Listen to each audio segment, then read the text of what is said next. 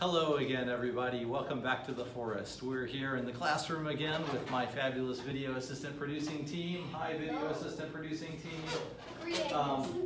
And today our lesson is on energy in phase changes.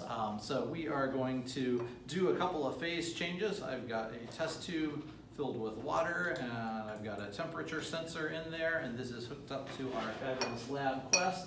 And you can see on the screen over here, we are monitoring the temperature. That'll always be showing right there in the corner. And then I'm gonna make a live graph as we take that water and run it through a couple of phase changes. In order to do the phase changes, of course, I'm going to need to change the temperature of the water.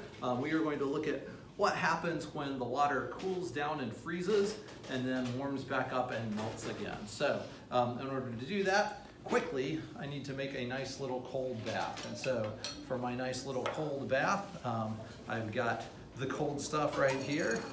So there you go, you're familiar with that. We've used that before.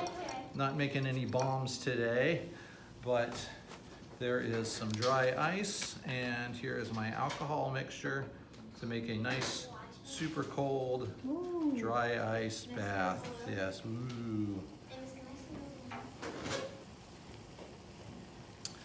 All right, so what I'm going to do is get that test tube in here, and we're going to collect some data. When I put it in there, I will be stirring this temperature probe around while it's in there to try to maintain a more or less constant temperature in my water bath. Okay, so there you go. You should be able to see on the screen now. We've got temperature versus time data I'm taking, and as I stir, the temperature may change a little bit as I stir, not because of any mechanical energy I'm giving to the molecules. I'm not stirring that quickly, but simply because having been sitting there for a while, the denser, cooler molecules went to the bottom while the warmer ones were at the top. And now I'm mixing them all around. Okay, so I'm gonna put this in the dry ice bath, and this is all probably gonna happen fairly quickly, maybe even faster than I want it to, but here we go. So into the dry ice bath. And so as this stuff cools down in the dry ice bath, you'll notice that, of course, the temperature is changing. And so that temperature goes down rapidly as heat flows out of the water in the test tube into the dry ice bath. The reason for that direction of heat flow, you should know. So the water in the test tube is warmer than the surrounding alcohol bath, and so heat flows from the water in the test tube to the surrounding alcohol bath. As heat flows out, the temperature goes down, and that process continues for a while. And you can see on the graph, showing the graph there, you can see on the graph that the process has slowed down a little bit. And it seems like it's maybe starting to level off some. And I'm going to keep stirring this around as it levels off some. And at a certain point here, the temperature just kind of stops going down. Why do you think the temperature has stopped going down? Okay, so you can pause the video if you want to, not you making the video, but at home, you can pause the video and think about why the temperature has stopped going down. And now I'm going to tell you. So, did you think the temperature stopped going down because it had reached the surroundings, the temperature of its surroundings? Well, that's not the case. We know that's not the case because this dry ice bath is much colder than 0 degrees Celsius. So what could be going on in there? I'll give you a clue by, well, not pulling this thing out because the dry ice bath wasn't deep enough. So I haven't done this everywhere in there yet, but I'll wait just a little bit longer. So it's gonna maintain that temperature for a little while something is going on inside the test tube. And I may actually make my dry ice bath a little bit deeper so that maybe we can get this everywhere in the test tube. I put too much water in my test tube. All right, so continue. Oh, yeah, there we go. So now temperature is going down again. Yeah, so what happened when it plateaued there for a while? Why did it plateau there for a while? Well, here is the answer to why it plateaued for a while. Okay, so what happened in there?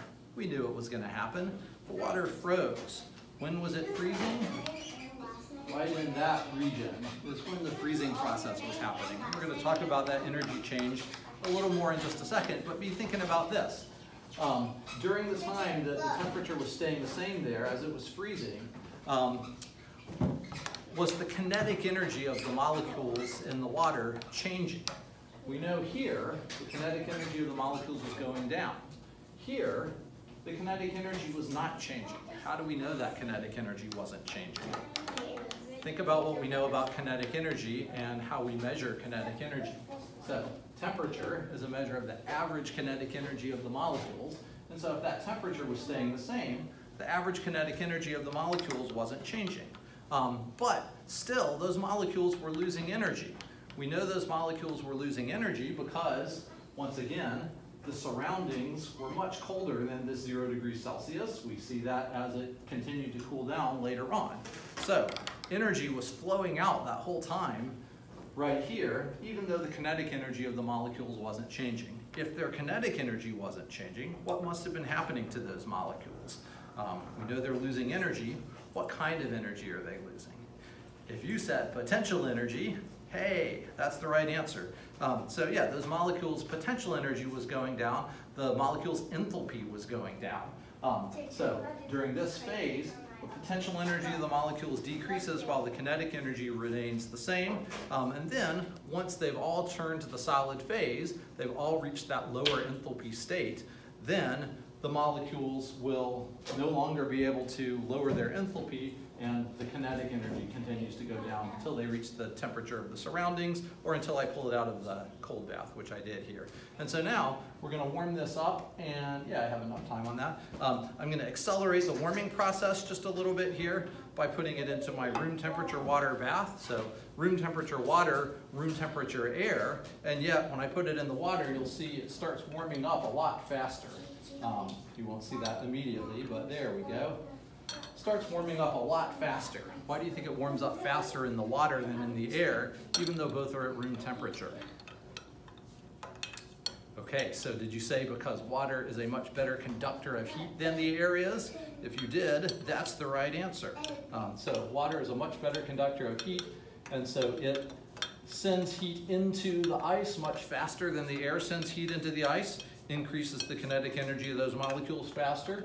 And so then that process slows down and we're going to reach a plateau here again.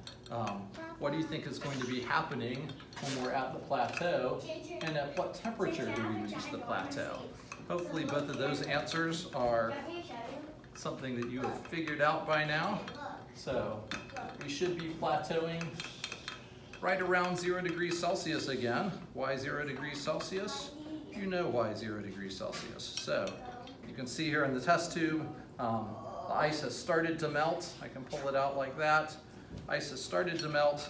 I'm going to continue putting that in the water though to get the ice to melt faster, and maybe we can finish coming off of that plateau. I may actually do a little of the warm water bath just to continue speeding that process up so I can get this all done on one graph and on one not too long video. All right, so put this under here and run that in the warm water, or the soon-to-be warm water.